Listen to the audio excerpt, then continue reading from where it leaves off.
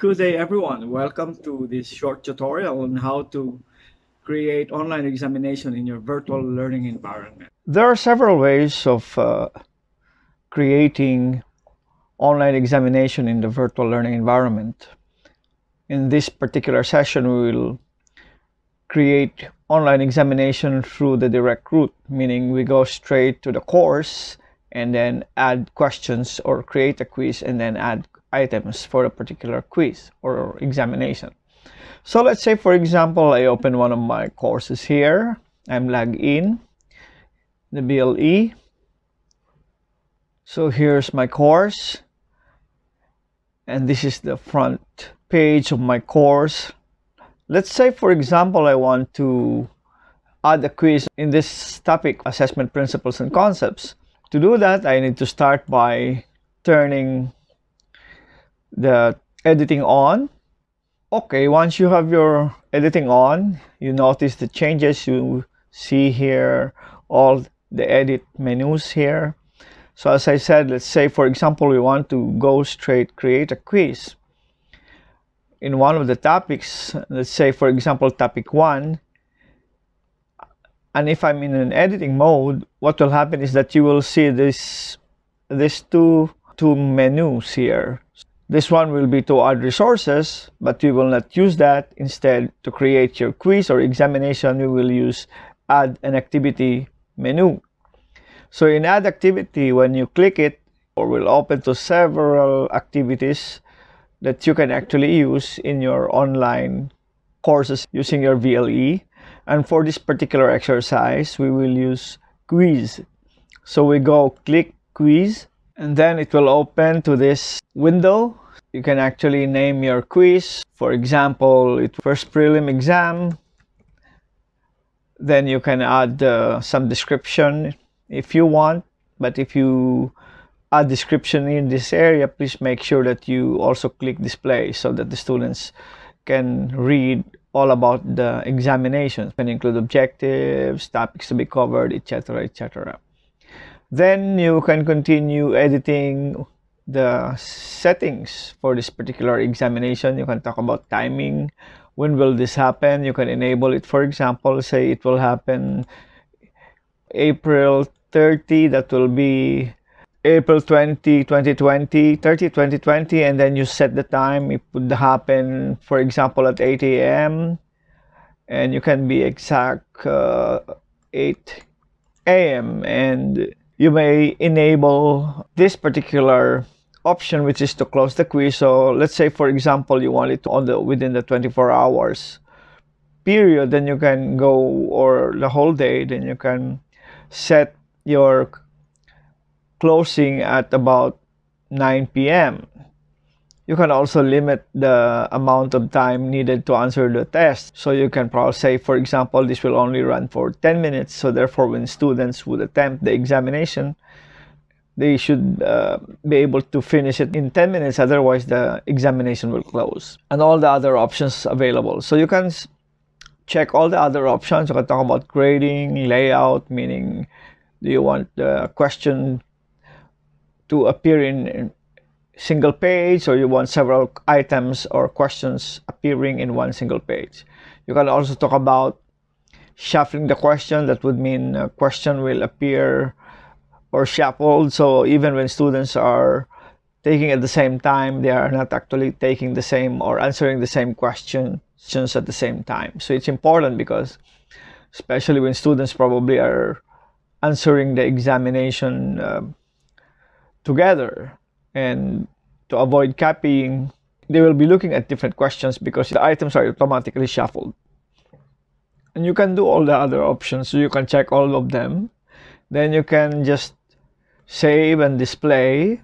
So now you have the first prelim exam here in this particular editing page.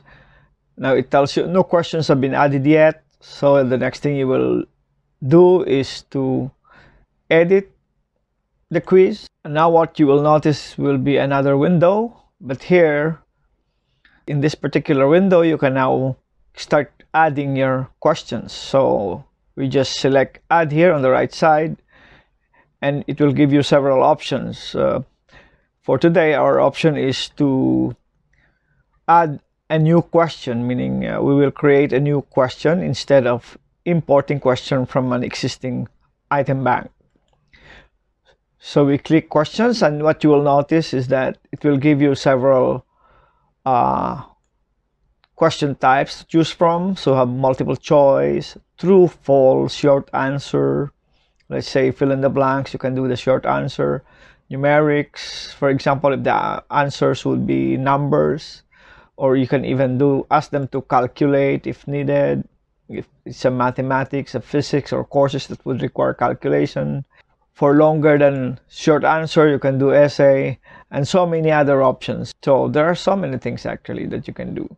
So you can combine, and you can choose a type that will be appropriate for the type of learning outcome that you want to measure. So after you have decided on what type you want, you just click add. Now you're ready to create your first item. So you just click add a new question, and you can start, for example, by creating a multiple choice. This is the most popular type of question item format anyway. So let's click that one. Now it will open to this particular window, and this window will be the question editing window. So we start by placing the correct category for this examination, and let's have, for example, first prelim exam. The question name is, for example, microbiology and virology. And your question text, let's say, for example, COVID-19 is a. So since this is a multiple choice sentence completion format, we have a colon there, and then we can just add the responses below. If you want to give a general feedback, you can do so, but it's not really necessary. Now you can have a one answer only option, and in this particular situation, actually we only have one answer. Or you can have multiple answer. For example, if you, instead of saying A and B is correct, A and C is correct, then he will be, or the students will be, appropriately checking the correct choice. And then after that, you've selected that, then you go to creating your answers. So let's say, for example, here our question is COVID-19 is A. You can say a bacteria, and you can move downwards. And since this is wrong, you can put grade. You can have as grade none. You can have a feedback if you want.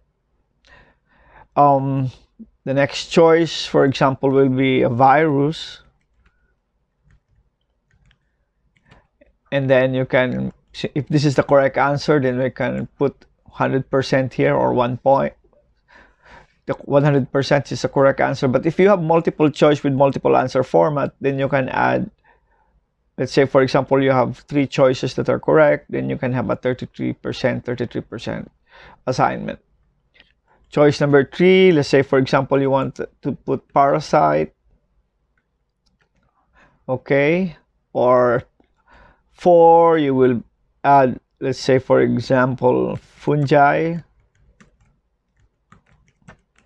I'm just making this up, so I'm not sure if some of my options are relevant to this particular question. But anyway, another would be, one cause would be, let's say, so we have fungi, or you can stop at 4 if you don't have enough options available for you. You can actually extend the options, because there's here blank for 3 more choices, but you don't have to do that, because 4 or 5 choices will be enough. Then you can do other,